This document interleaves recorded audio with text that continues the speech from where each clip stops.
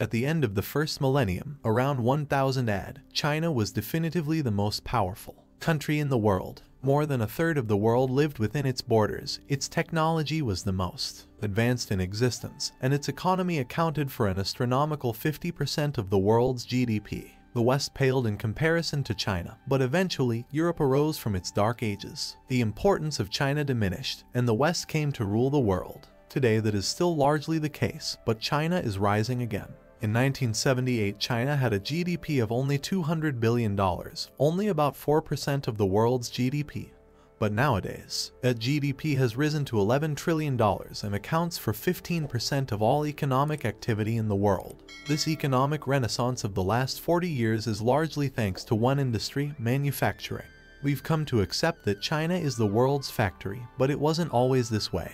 In the early 20th century, goods were often just produced right near where they were sold. America made American goods, Europe made European goods. It wasn't until cheap, worldwide shipping became available that the production side of a company could be relocated to the other side of the world.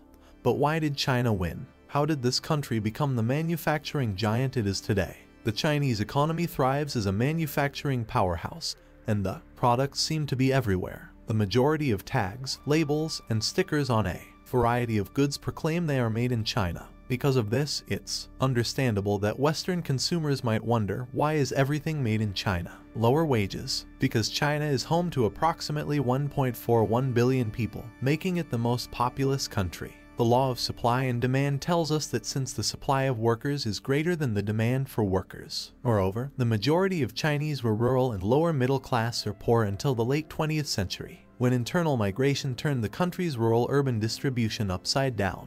These immigrants to industrial cities are often willing to work many shifts for low wages. China also doesn't strictly follow laws related to child labor or minimum wages, which are more widely observed in the West. However, this situation seems to be changing as report says they have increased their minimum wages in response to increases in the cost of living. Taxes and duties. As we know, taxes are very important. If a country has to higher export or import tax, it will never grow. China introduced their export tax rebate policy 1985 as a way to boost the competitiveness of its exports by abolishing double taxation on exported goods. Exported goods were subject to 0% value-added tax, meaning they enjoyed a VAT exemption or rebate policy. Additionally, consumer products from China were exempted from any import taxes. These lower tax rates helped to keep the cost of production low, enabling the country to attract investors and companies looking to produce low-cost goods. Currency. Well, as we know China, they won't stop from cheap tactics. China has been accused of artificially depressing the value of the yuan to provide an edge for its exports against similar goods produced by US competitors. China keeps a check on the appreciation of the yuan by buying dollars and selling yuan. The yuan was estimated to be undervalued by 30% against the dollar in late 2005 by the Chinese government. Why is the Chinese economy so strong? China has many favorable conditions that strengthen its economy. It often invests heavily in domestic infrastructure